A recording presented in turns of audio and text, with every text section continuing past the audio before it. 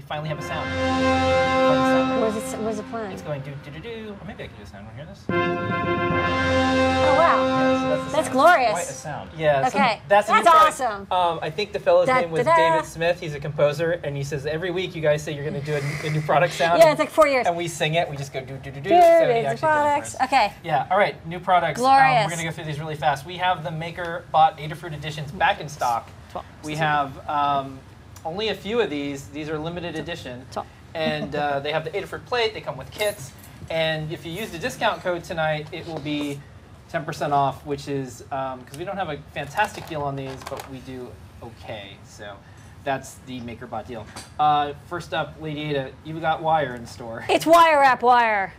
This is wire wrap wire. It's handy because it's really, really thin. It's a 30 gauge solid core wire. It is just really thin. And it's really great for prototyping. And let me just move this to be a little bit more. Okay, so there you go. So yeah, it's just extremely thin wire, and it's you know, people say like, oh, I'm going to blue wire hack something, or I'm going to repair some surface mount components with some wire wrap wire. You can also use it for wire wrapping, if you're one of the last 6 people on Earth who wire wraps. Okay, next up, this is a really neat product.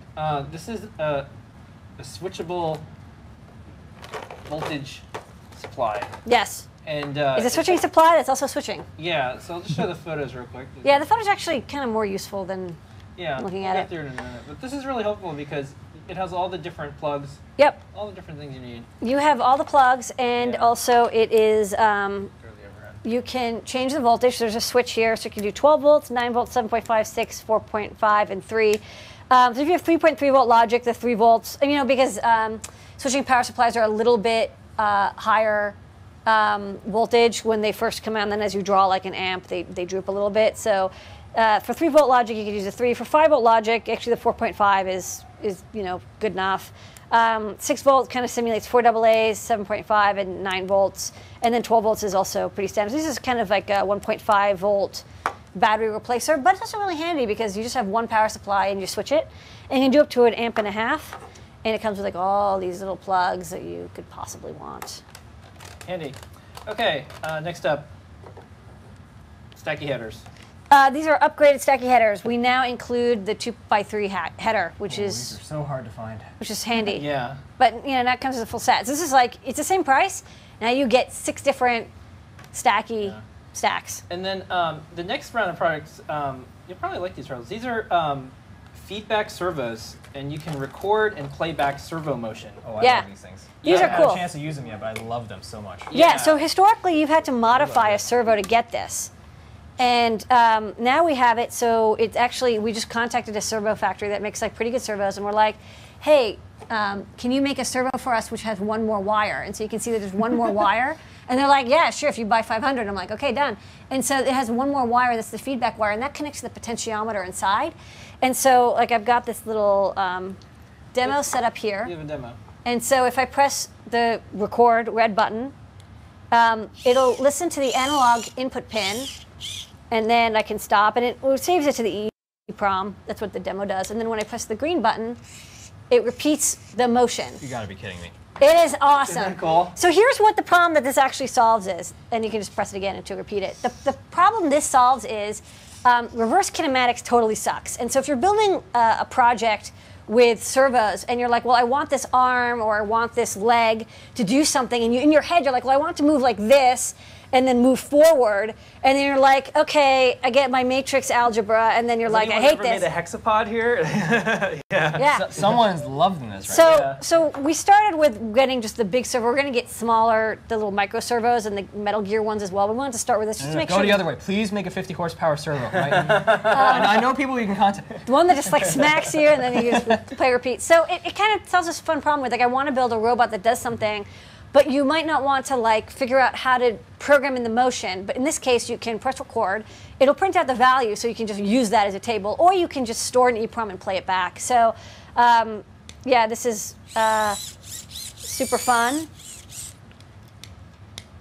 And then yeah, you can just have a little party. Wow. And here I've had trouble with people asking me what the third wire does. You're going to make people ask me what the fourth wire does. It's the feedback pin. So yeah, it's just you just need an analog input. So I think these are super cool. I've wanted these for a while. I know people who modify servos, but now we just have them ready to go, and they're just like standard servos, but better. And it comes with a bunch of horns. And I don't have them, but love the photo. Last up for this week, we released an update to one of our most popular products of all time, the Motor Shield. And the Motor Shield, that's been our kit for Arduino for a really long time. This was like product ID number 8. Yeah. And it's an early product here's number. some beautiful photos of a motor party that we have. We always say motor party with this stuff. And here's the side view, top view. And it's a big update for us. We wanted to have it assembled so people can just out of the box start doing stuff. Yeah, so the nice thing about this is it now comes assembled. And here's a little motor party. It has a little DC brush motors having a good time, with servos moving back and forth. And then we also have a stepper motor, which is stepping, so it's all very loud and annoying. And I'll just turn this off for a moment. So it basically is very similar to the old Motor Shield. You can control 2 steppers, bipolar, unipolar, or 4 DC motors. You can also control like solenoids and stuff too, anything that's kind of motor-esque. It now has a protection input FET, so less likely to damage it. It has a reset button. It has all the pins broken out, which is nice.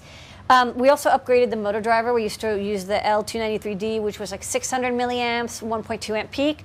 This is a 1.2 amp, 3 amp peak. So it's like 2 or 3 times more current per motor bridge, and there's 2 full H bridges in each one. So that's great. You can also double it up if you really wanted to.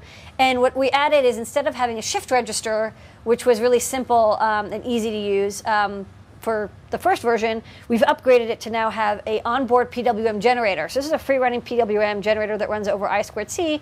So you only need 2 pins, and it runs at like 2 kilohertz, and it will control micro-stepping, DC motor speed, stuff like that. So it's really handy, and we had extra space as prototyping.